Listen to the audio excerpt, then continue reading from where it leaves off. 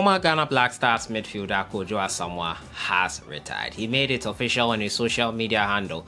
We're going to look at the announcement and a look back at an illustrious career for a young man at the age of 33. We'll look at Kwadwo Asamoah and what he has done in the Black Stars jersey and for the clubs he has played for in the past. We're also going to talk about Daniel Kofi Kyereh, who in an interview revealed his expectations for Ghana at the Qatar 2022 World Cup. He's of the opinion an African team will one day win the World Cup, and how far Ghana will go, we'll listen to what he had to say. KUDUS Mohammed as well, after scoring last night, he revealed what exactly his coach told him that made him stay. After interest from Everton and pushing for a move was what was all on his mind. One statement the coach made to him, probably this was what convinced him to stay. We'll look at all that today. As usual, subscribe if you have not. Click on the notification bell to get more updates. We'll start off from the camp of Kwadwo Asamoah, who has hanged his boots and looking to focus on his next phase of his career, which has to do with being a player agent. The former Ghana Black Stars regular has finally called time on his footballing career. The midfielder, who also played as a left wing back, is hanging his boots after playing in the top level for more than a decade. He holds the record as the highest appearance African maker in the Serie A. After a meeting with his agent, Pastorello, following the decision to retire, Kwadwo Asamoah took to social media to post "Amazing time, always a pleasure working with you, Federico Pastorello." The football agent is a post of his own. I wish the Ghanaian the best of luck in his next adventure as a football agent. Always the same amazing boy, Kwadwo Asamoah. Good luck, he posted. Interesting retirement. After 17 years as a professional footballer, Kwadwo Asamoah has announced his retirement from the game, his illustrious career to an end. After a meeting with his agent, this was finalized. He played for Torino, Udinese, Juventus, Inter Milan, Cagliari during his decade-long stay in the Italian top flight. In his national team, Kwadwo played 74 times for the Ghana Black Stars, scored 4 goals, and featured in the 2010 World Cup in South Africa and Brazil 2014.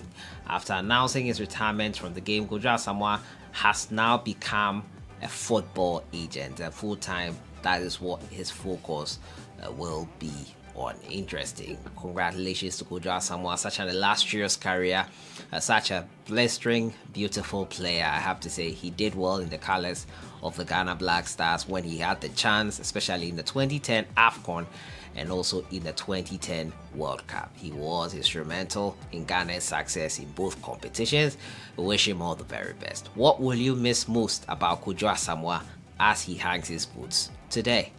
Let me know in the comments box. My next story has to do with Daniel Kofi Kyereh, who says the Black Stars will win the World Cup one day. The Black Stars midfielder is confident an African country is capable of winning the FIFA World Cup and has tipped Ghana to achieve that feat.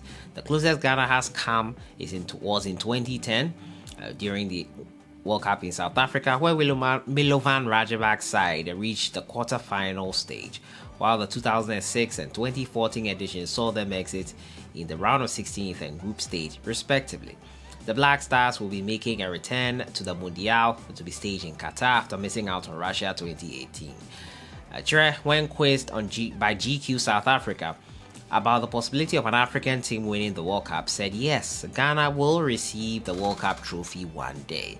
The tournament in Qatar will be the Freiburg midfielders' second tournament with the Black Stars after the mishap and disgraceful AFCON 2021 in Cameroon. Speaking on his expectations for the tournament, he added, "I anticipate a fun tournament and I expect us to represent our country to the best of our abilities, demonstrating to the world that we can compete with anyone." Kyereh made his debut for the Black Stars in 2021 during a World Cup qualifier game against Ethiopia, coming on in the 28th minute of the fixture. He was one of our brightest sparks at AFCON 2021, dark AFCON 2021, and he has optimistic as anyone should be going to the World Cup. There's also much doom and gloom surrounding the Black Stars, looking at how we've not settled on a shape or system which will be taken to the tournament. He is optimistic and believes an African country can win it. That African country can surely be the Black Stars, and hopefully it will be in this generation. We'll see what happens on that front, but those are his expectations. A fun tournament, a tournament that will live long in our memories, we hope. My next story has to do with Ajax and KUDUS Mohammed. Coach Alfred Schroeder has revealed that it took some persuasion to convince KUDUS Mohammed to stay with them. It's very clear that KUDUS wanted to leave Ajax into Everton as the interest from Everton grew, and KUDUS's lack of playing time was something on his mind. The 22-year-old was on the verge of joining the English outfit Everton after agreeing personal terms with the Toffees. However, the Dutch champions blocked the move, ensuring the Ghana midfielder stayed beyond the transfer window. The decision has paid off, with the Ghanaian KUDUS Mohammed scoring 7 goals since the close of the window. During the period that Everton wanted him, I also told him, "You are still going to be very important to us," he said.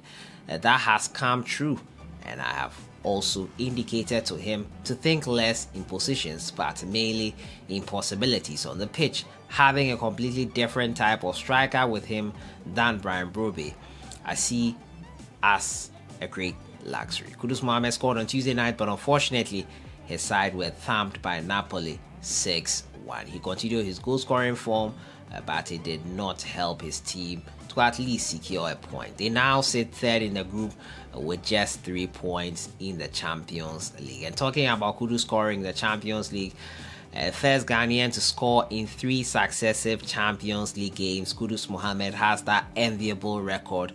Consecutively, he has scored a goal or assist in the last few games they've played here, and KUDUS Mohammed is the one who is leading that pack. Great start there, great night for him. Not so great because his team did lose in the end, but ultimately, individually, he got his goal, albeit fortuitous, but you have to be in the right place at the right time to get those kind of goals. But it was unfortunate that his side were thumped. I'll end with talks of Yao here, who is of the opinion that there is no need to make changes in the technical team at the Black Stars. He believes Kwadwo is the man to the job. He said, and I quote him here, "It's just 46 days to the World Cup, and making any change now will be a problem. Kwadwo can get people to beef up the technical team if he requests for it. The technical team is capable of fixing the problem." Coach Yao added the Ghanaians will get a fair idea about Kwadwo's squad in the last friendly game versus Switzerland. And till now, people are not confident. Some are optimistic, cautiously. Cautious optimism is a numb word. Let me know your thoughts in the comments box on everything. I've been talking to you about KUDUS Mohammed, how he was convinced to stay, Daniel Kofi Kyereh on his expectations ahead of Qatar 2022, also talking about the retirement of Kwadwo Asamoah, a great midfielder for the Black Stars. I'll see you guys in the next one. Enjoy your day.